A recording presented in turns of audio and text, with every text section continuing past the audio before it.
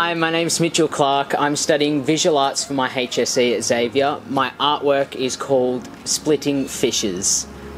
Splitting Fissures is the exploration of each cerebral hemisphere of the brain, obtaining and conveying a deeper understanding about the memories and moments that shape who we are.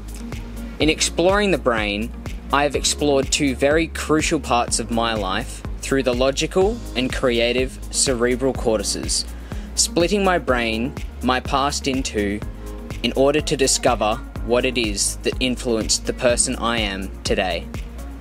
The most intriguing part about the brain is that each is unique.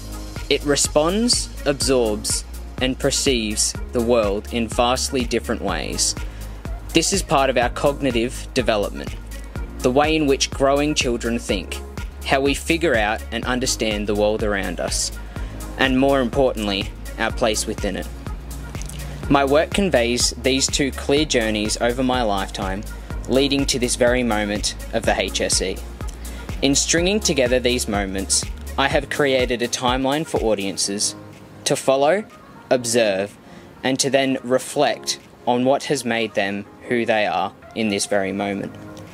Through the exploration of my own development, I allow for audiences to gain a sense of their own journey, allowing them to better understand and appreciate how they became who they are today.